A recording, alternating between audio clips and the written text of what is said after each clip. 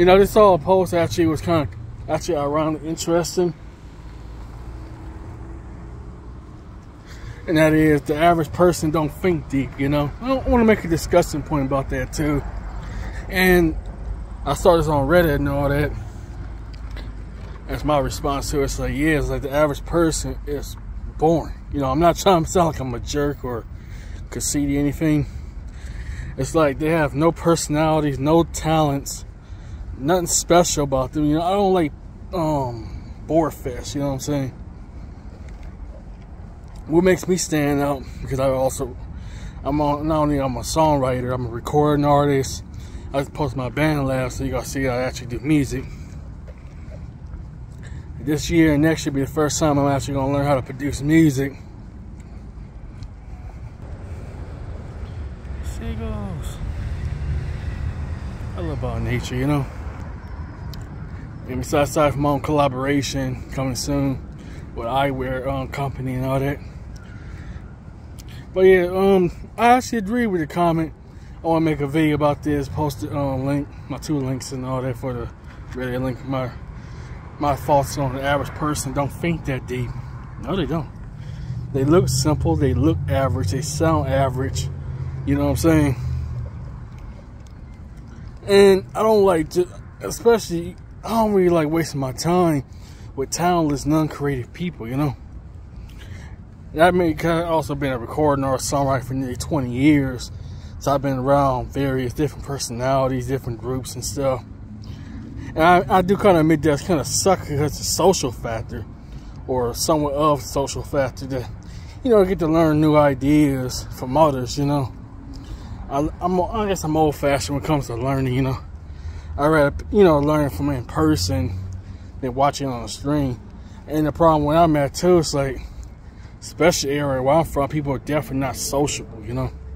And I make videos about that on my main channel. It's True Force Lonely videos. How a lot of Americans are very antisocial to the core, you know. It doesn't matter who you interact, unless it's about business and money, materialism, capitalism, and all that nonsense, you know. And it's sad because the people seem like, I guess the one I come across that seem open-minded, sad to say, not to sound like conceited or jerkish or anything, it's like they're very niche, you know what I'm saying? Even niche even for me, you know. And I got an audience of, you know, different backgrounds and all that myself, which I appreciate, you know. One thing I don't like about psychology, American psychology, besides antisocial, it's like how fake and fickle most people are, you know. I'm not saying about y'all, but I'm just saying, like, I guess my encounters, you know. And it saddens me to say that. It saddens me to say that on the kind of level, you know. Cause I love to talk about, you know, turn your kind of things, deep insights, deep topics and stuff, you know. And it saddens me that I don't get those kind of interactions or encounters or anything, you know.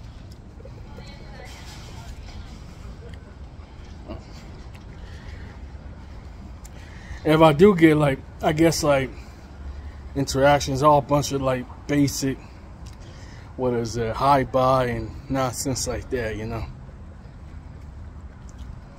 You know about me, I'm also in the fashion, music, beauty products, you know what I'm saying. I'm actually learning to get into beauty products, skincare. Let's see, learn how to produce music, which I'm buying a lot of equipment on. I miss making music. Like, music's escape from reality, you know. Music is the way I get to create, to get to be something other than just myself, you know.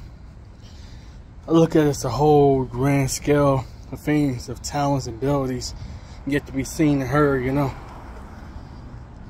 I'm so glad for this post, you know. Because we need more, you know, intellectuals, you know. I hate small talk. I mean that with a pat. I hate small talk. I hate people that waste my time with it. If you can't come with anything influential, informative, something that's just mind blowing to me. Cause I hate when people waste my time and my consideration and also my money. You know what I'm saying? That's also the reason I'm starting my own studio, because, well, issues with various producers not taking the the style and sound I want for my music, you know. And someone asked a profound question on Twitter and all that, as I'm 34 and all that. Does being in your 30s hinder you from being successful and all that? And it kind of stinks to say that. To be real with y'all, it stinks to say that. But I don't let anything stop me, you know what I'm saying? Anyway, thank y'all for watching.